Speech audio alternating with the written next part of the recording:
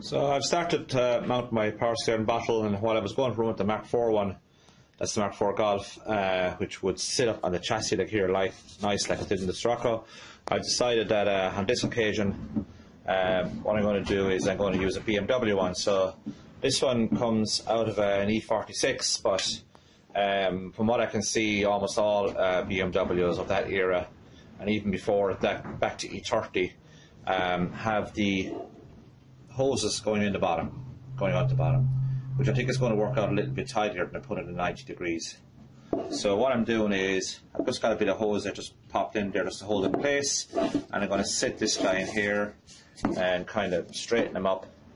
So we should put a slight dog's leg on the hose, but it's very minimal there.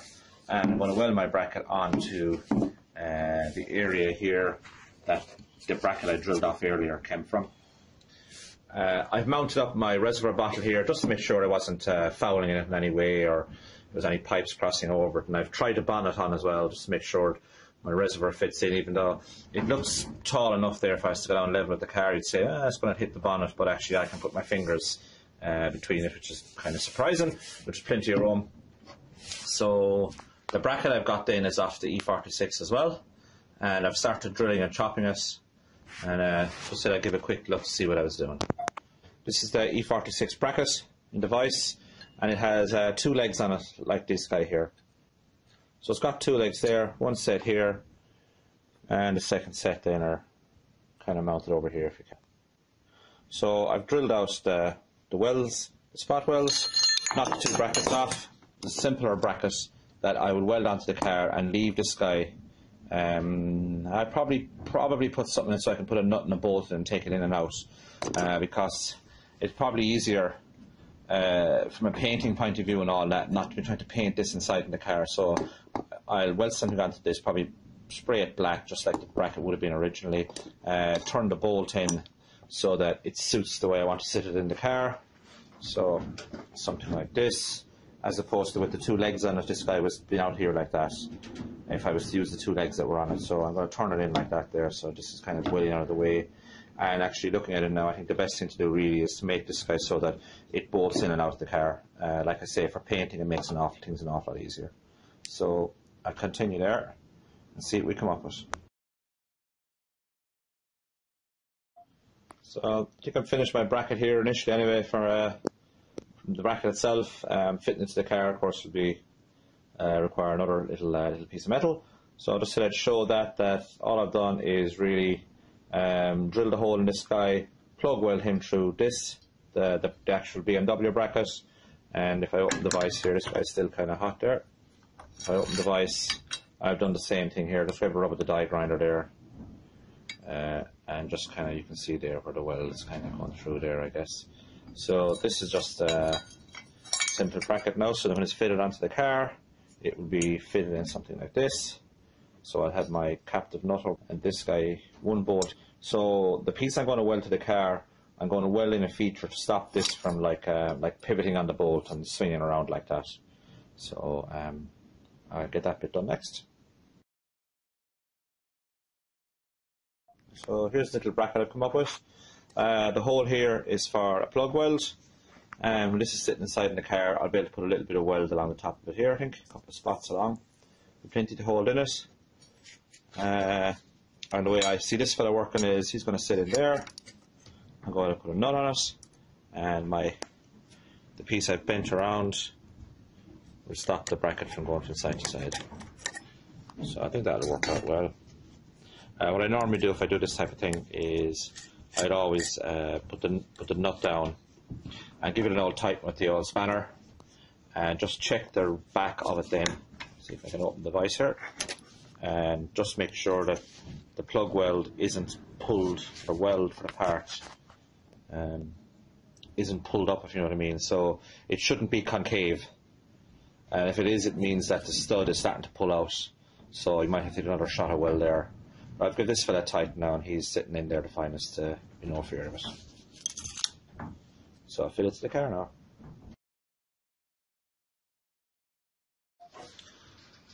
So here I have the reservoir on, pipes out the bottom, I like that. I've just got it stitched at the top, and the plug weld on the bottom. Give that a little rubber grinder now just to smoothen it out. And the bracket just bolts on and off. A little bracket that's left behind. Easy, very easy paint around that. I haven't welded across all the way along here. I mean, you could very easily do that. But I plan on doing there is, or maybe I'll do some spray paint there that I'll kind of leave a little well of paint there, and maybe some of it might seep down the back of the bracket. I mean, there's not much more I can do with it really. So it's another little job done. I think I'm getting close now to finishing up work on the engine bay. I haven't got my intercooler mounted yet, so I'll probably do that next, and I think that's about all I can do then in the engine bay. So it'll be a case then of mask up, a bit of cleaning up with some oil remover and stuff like that, and get a bit of paint on the engine bay. Kind of match up the colour of the car maybe, or I might just go matte black or just regular black. That'll work out the finest for me.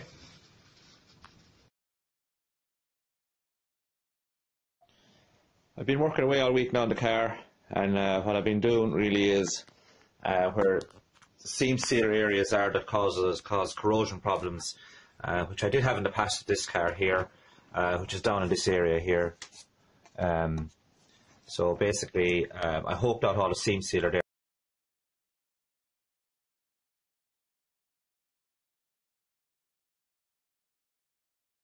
Back to the repair patch that I had done in the past. And luckily enough, I found that everything was well. There was a small skin of surface rust starting to form. Some paint was lifting. So I wire brushed all of that, and I gave it plenty of galvanizing zinc spray, let it dry, and then put seam sealer over it, put some primer on that, and finished it off then by putting some kind of like under seal or Schultz, I suppose most people would know it as. So I've given that a shot down around there, and anywhere it was kind of getting loose, and just basically some red primer to all of the engine bay. And the same happened over here, but that happened during the cutout for the servo thing anyway. So I did tape off this area here and managed to yank off some of my primer coming back. Not ideal, but we'll get that going over now. So I've got all the engine bay now and primer. Didn't really intend on going this far initially, I suppose, but I suppose one thing leads to another.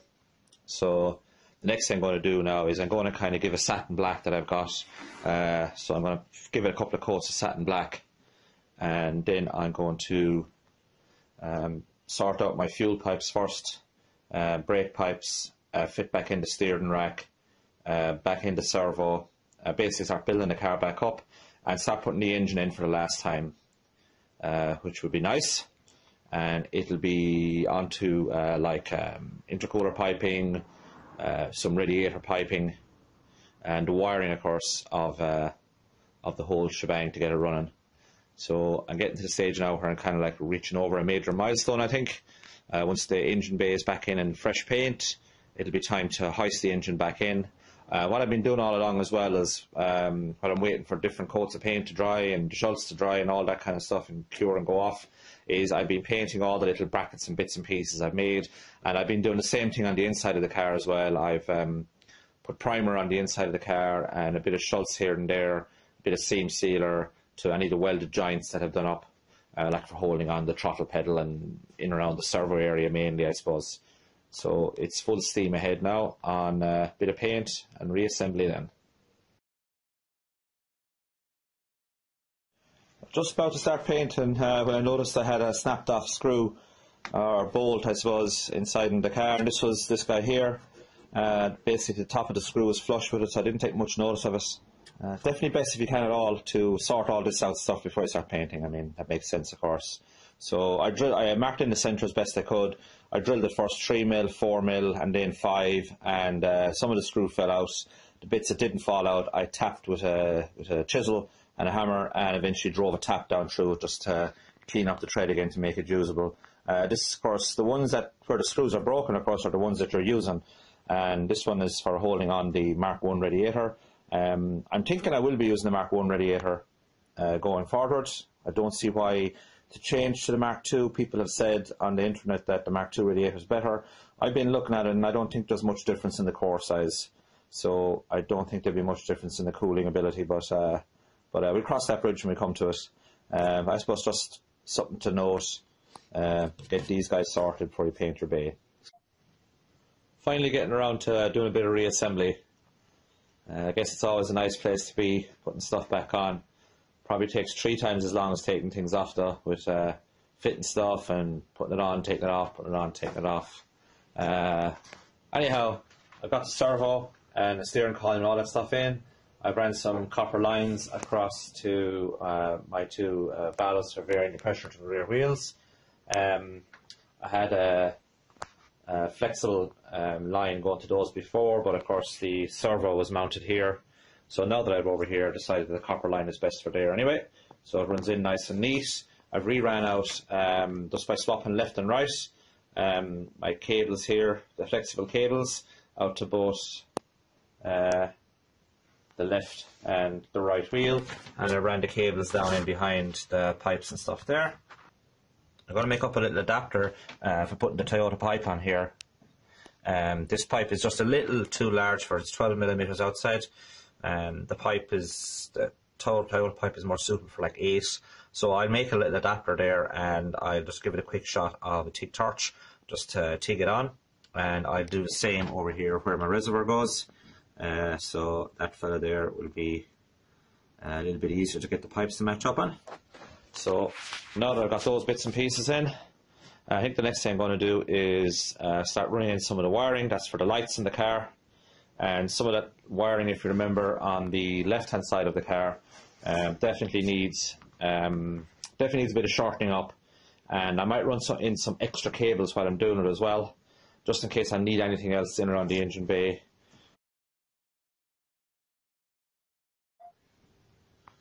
This is the return pipe on my power steering here.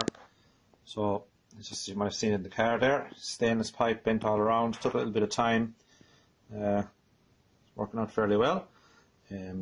But connecting it onto the Toyota rack poses a little bit of a problem really. It's not a big problem.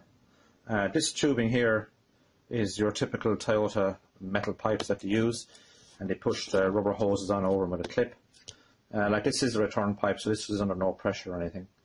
But this metal pipe I got here is ½ inch in diameter, so it's 12.7 mil. This guy here is 10 mil where the tube sits, and kind of 11-ish where the bar type part is pressed in there. So this tube here is far too big for the rubber hose to fit on over. So what I've done is I've machined up this little part on a lathe just to kind of emulate what that is. So it's similar dimensions, not identical or anything. And I've left a little step on the end of it here, and the little step will fit into the imperial tubing that I have. So this guy would sit in here, and what I do then is I just fuse these guys together with a TIG torch. So there's no real need for a filler rod or anything like that, I don't think, but I'll have a bit at hand just in case, and just run this guy in around here. So then my Toyota pipe off the return line in the power steering will push on over this guy and put back on the Toyota clip there, and I think it'll make a nice little job. I'll make one of these as well for the other end, and I'll make that to suit the BMW tubing that goes onto the return for the reservoir. That's the BMW one I'm using that I made the bracket for earlier. So another little piece there to try and keep everything nice and tidy and neat. And let's go and weld it up now and fit it. Just as a point to note, you can use the Toyota Starlet pressure pipe. It fits onto the Volkswagen pump, no problem at all. I have it done in my Scirocco, and I'm just kind of offering it up here just for the length of it. Just have a turn back into the wishbone there of the way at the minute, and the length of it looks pretty good, and it looks like it would fit in around in under the mount over here. I stick like the metal pipe I made up. I got these guys welded up too. See if I can get a bit of focus there, and got the pipes on them, so I'll just puddle them in. And the same thing done over here in the one for the reservoir. So I just literally ran the torch around and just let it melt it in. My stainless welding wouldn't be the best, a little bit out of practice. So while I had my my cross member bar, this guy down here, out, I gave it a clean, shot of spray, got a few scratches and stuff from pulling the engine in and out. So that's back in again now. The engine base sprayed up. Not sure if you can see the colour there, but just to kind of keep it clean looking. On the wiring of it, I've had to make a few changes to the loom. I removed all the hard plastic protective cover that was on this guy here. It's kind of hard to see now with the sun, what I complained. Because basically it was gone so hard it was gone brittle. And it was the same on this side of the car over here as well for the lights. It was gone pure brittle inside in the car and literally nearly impossible to move around the car to do any bit of work with it. I couldn't really fish wires through it or anything like that, so I just cut it all up in a big pile and cut it off, and I'm just wrapping it up here in your typical loom type tape there. You can see that fella there. I like using this stuff, it's nice and flexible. Not sure how waterproof it is, but I don't think it really needs to be waterproof inside here anyway, especially when some of the wires are exposed for things like the lights and stuff. It really matters then. So off my Mark IV loom then, I've salvaged the plug here for the water bottle and I've connected it back in. Of course that water bottle would have been over here in the car on the Mark I Golf. So now that it's gone from here, I have the wiring pulled in here. That the wiring would have been in this part of the loom and pulled in along the back of the dash. Just pulled it all back over in as far as the fuse box and back out over here for this guy here. And the brake reservoir, of course, that would have been here roughly. So that wiring for that went this direction as well, in over the left hand side of the car. So I've rerouted all the wiring in underneath here, just basically opened up the loom, pulled it all back out and put this guy back on here. So now I have the brake fluid level warning light. The only thing that's a pain in the ass really doing that is in the grommet guide that's in here going back into the car. You've got to remove these plugs and de-pin them, or you just rip the crap out of the grommet or just not get them in. So I de-pinned all these plugs and fished the wiring back out through them. Bit of a pain in the ass, but it's not that difficult to do, and I think it makes the install a lot tidier rather than chopping up the boots and dragging the wires in through them and trying to put them back together with tape or glue or something. So we won't go there. So I'm at the point now where I think I am as good as ready to start putting the engine in. Having to run some extra wiring here. So I lengthened the ones for the alternator, and they aren't going to be long enough from the loom. I would have thought they would have been, but just by looking at it, it looks like they won't. I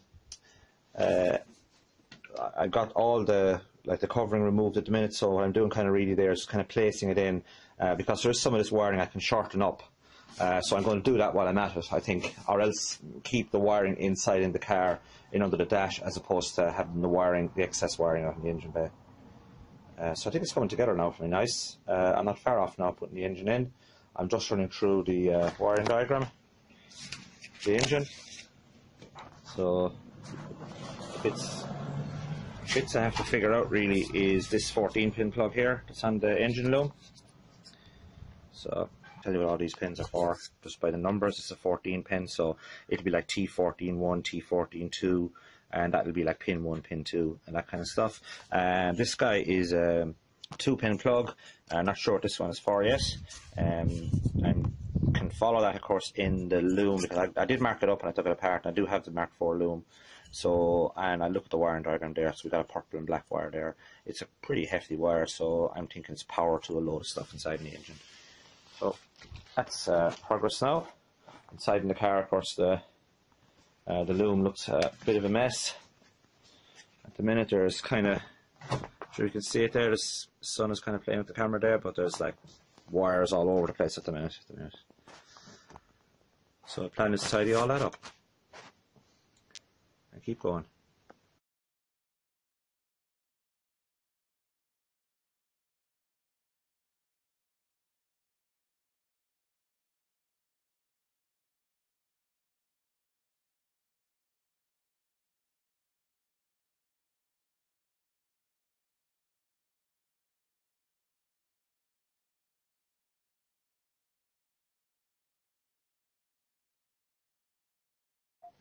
I'm putting the engine back into the car and bolting it all up. Like there's I guess a small bit of fiddling around with the engine, pushing and shoving around it, maybe a crowbar or something like that, just to get the engine into the position you want before you tighten up all your mounts. But what I did notice was, when I put back in my gearbox mount, I noticed a wee little crack in the weld here. There we go. You see, she's just starting to crack there where the weld ends. Probably the weakest point, I suppose. But what I also noticed was, now that I'm zooming back with the camera here, you'll also notice if I put a square up against it, it's not really that square anymore. You can clearly notice it's out by about 3 millimeters or so, where this guy's actually bent. So this guy is no longer 90 degrees. My plate up here now, you can almost see it in the shot with the camera there. You can almost see how crooked it's become. And I mean, that's with the 110 horsepower engine. So I'm thinking that this bracket definitely isn't going to be up to the AUM engine with the boost coming on and all that. So what I've decided to do is to square this guy back up again inside the vise and add an extra piece of metal here along this here, and then from here back up to maybe in around here somewhere. So to put a bigger, basically a bigger triangle into this to support it further up. So I guess I'm created the problem myself on the mount by just having one bolt here. So most of the pressure, I suppose, is on here, and because I have no ribs built into this piece, it's just flat. I'm thinking to myself, that's why that's bent from here. So this bracket effectively is bending like that under acceleration, flexing away a little bit, and that's why the crack has started. So hopefully we'll remedy that now and put it all back together again. I've added some extra metal to my bracket. I cut off the small piece that was here and put in a fresh piece of metal there and another one here. And the idea of that is to avoid some features that are on the differential on the gearbox. So now I've got it held up on definitely on 2 bolts, and so when the pressure is pushing against this, it's going to want to pull this bolt out, which I'm hoping wouldn't happen. And the same with this one here. So the way I had it, I kind of ended here. So when the pressure came on, it was actually hinging across this bolt really, I think, and bending, and that's why it cracked. So now I've got plenty of weld on the inside. It doesn't have to look too pretty, but on the outside here now I've got a lot of extra metal, as you can see there. If you can look back and see what the first one looked like, there's a substantial extra amount of metal there. It's all 3mm mild steel. I've squared it back up again to 90 degrees, sit back down the way it should. So hopefully the AUM engine and the O2J box will get on okay with this guy now. I remade my front engine mount. This is the one up by the starter motor. So this is the assembly, just by folding up a few pieces of metal really.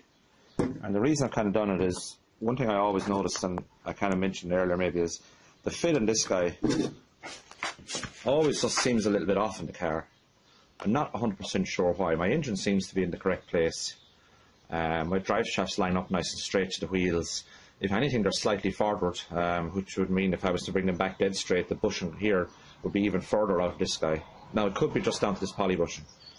But on these guys here, there's quite a large hole for the bolt, so there's a fair bit of potential moving around. Now I know when they're tight they shouldn't move, but I'm not overly happy about it, I suppose. So I've made these guys up and I've kind of drilled the holes nice and close fit to the bolt that goes under, which I think is an M10. So this is just a piece of flat metal cut and rolled around, welded across under the bottom, and then 4 welds. We'll kind of call them in the corners. Just a quick run of weld across the top and the bottom, nothing too fancy, and made up of kind of like a 3mm metal. This guy here is like about 1.5 or thereabouts, just for ease of rolling, I suppose.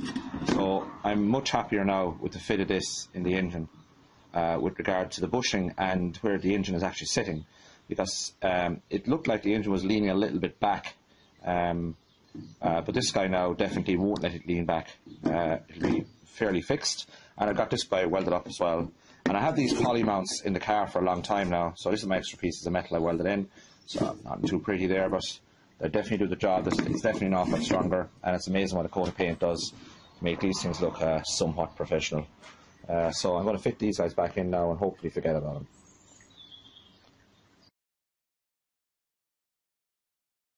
them. Mounts all freshly painted. My new mount here from a gearbox guy, and my mount back here at my rear of my gearbox. You can see the Toyota steering rack down here. All fits in nice and snug. Here I have my heat shield put in. Ample clearance down around here for anything. The camera's probably not showing a good view there, but there is acres of room down here. I can get my hands in around here, no problem whatsoever. And of course, the big change to the car apart from the engine is the direct acting servo. And here we have it in. I put back in the Volkswagen. This is the 22.2, I believe, the G60 master cylinder that I had in the car all along. I'm very happy with the brakes in the car, so I want to try and keep them. I was a bit nervous maybe. I backed out of putting in the aluminium master cylinder, which probably realistically longer lasting wise, it probably is better. Won't corrode or anything. But this one is still in really good shape as well. And I've got plenty of clearance down here. There's enough anyway. I guess I can pass my hands in around here just as an idea. It's not acres of clearance, and by not having acres of clearance, I suppose here, one thing is the mounts down here, the poly mounts front and rear here. These two guys will definitely help with that. The engine is quite solid inside in the car. I'm trying to move it here now, but you can move it a very, very small amount. Of course, the engine power would push that another bit. I guess I'm happy with all of this. You can see where my fuel pipes are going to be. These guys are going to hook in here with some fittings that I've made up. I'll show you them later. But I think the direct servo is looking good on the right-hand drive car with the engine. Plenty of room for everything. I'm still going to run with the battery in the boot, I think. So I'm going to have a lot of room out around here. And my plan is for the intercooler pipes to come out this direction, over here, across the top of the chassis leg maybe, in here at the intercooler. I have those things got now, so I'm going to do next is probably fit up the exhaust, and hopefully that goes in pretty good. And I'll put that, I have some more that welded up, so I'll show that in another bit of a clip. And I'll work on there, then I'll try and put in the coolant bottle, put in some extra wiring around the engine. I have this guy, my engine loom here. I have a grommet already in here. I open up this plug and I have a grommet here, and of course I have my hole in here, some wiring hanging out of it. That's the one for the wipers. So back in here, there was a hole in the car back in there, and if the camera would focus, but anyway, it's in over here, basically. It's in here. So I have a grommet for that there on the wiring loom. Now I am going to be running some extra wires out on this loom, and they'll be the wires to power up the coils and bring back in some of the signals from this socket here, which are, this is a 14-pin socket I think. The ones for the eye light and stuff like that, and the temperature for the dash is inside in this guy here. I have been looking at the net there, and I believe there's some trickery you got to do with maybe some resistors and stuff to get the temperature one to work right. And also the eye light switch. There's guys putting in double eye light switches for the Mark II clocks to work correctly. But I did a fix for that in the Scirocco, which I think is a little neater. It just involves a little relay, and it emulates the second one, the second oil pressure switch. So I might do that, or I mightn't. I'll see what I'll do.